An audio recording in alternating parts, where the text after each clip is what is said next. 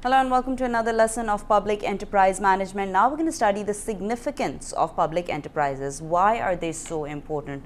What is their significance? Because we have studied the objectives, we have studied the aims, we have studied why they are created, but why are they so significant? Private sector can do exactly what they're doing. So why are we needing the public sector? Why is this so? Because the public companies remain relatively important in traditional industries. This is so because they create the economies of scale. Now, economies of scale are basically those economies where productions increase, they lower the cost, and the increase in the production can create more benefits or advantages for the economy. So the public enterprises, their focus is more on production, and that production basically can increase, would lower the cost and would increase the economy. So they increase they mainly reflect the economies of scale that would make it difficult to achieve socially optimal levels of private productions. Now, private production is challenging. Why? Because if anyone is privately producing anything, they can decide as per their cost and as per their requirements, they can decide any of the prices. But the public sector would provide anything that they produce at the base price. So they lower the cost and even the price, which is why the utility of any of the productions that are done, they are much easier for common people. So that is why they create economies of scale. Now, importance of public enterprises are multiple.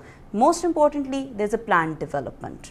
Now, whichever policy is there, accordingly, there is a whole plan for it, and there is a planned development in it also. You have a balanced development. There is no influx. There is no, there's no imbalance, because a government policy is created looking at the entire country or the entire economy. And so whatever the development is done, it is much more balanced and planned, and then it accelerates the economic growth. Very important area. It accelerates the economic growth. How? Because it creates the right competition. When they're creating something, they create something at the base quality. Now, the private sector can go above it or below it. And accordingly, so there is a much variety that is provided, because they are providing the baseline or the focus, and accordingly the private sector in their competition can create anything that could be of their competition. Then it provides public services, very importantly, and then supply of essential goods and services. Most important over here is essential goods and services. Essential, most important; vital, most needed. These are the services and goods that the public enterprises they provide. They create job opportunities and establish social assistance. These are some of the most important areas or the performances of any of the public enterprises. Looking at the case study of Nigeria, Nigeria wanted to upscale their economy. The economy was not doing very well, so what they did was they reformed 3 of their major public sectors through, again, if you remember the first lesson we said, there you always look at the gap. What is the need? You do the need analysis, then accordingly, whatever the policies you have, if you already have a policy and enterprise working, if it needs improvement, you reform it. And that is what Nigeria did. They worked on the 3 major companies, which were, first of all, the Nigeria Electric Power Authority, then the Nigerian Ports Authority, and the Nigerian Airways Authorities. They all were reformed and new ones were founded as a result. It is clear that the evolution of Nigerian public enterprises engineered and took leadership of the country.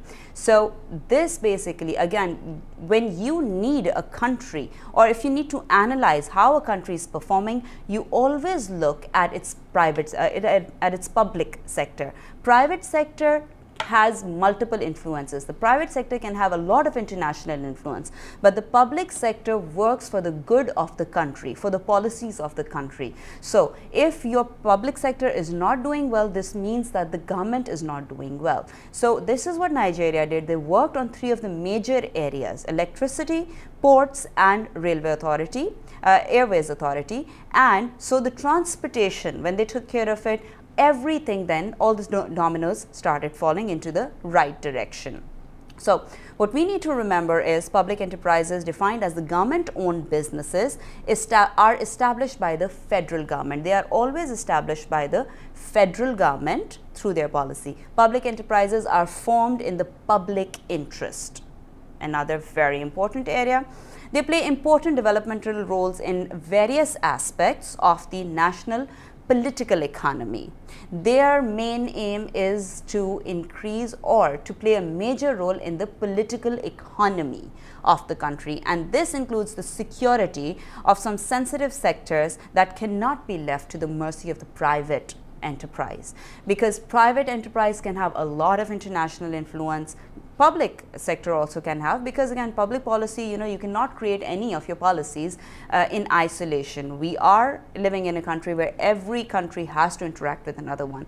But what basically are the policies? What are the requirements of the country by itself? Accordingly, the policies are created, and then accordingly, those public enterprises are also created. And this brings us to the end of this lesson. Thank you.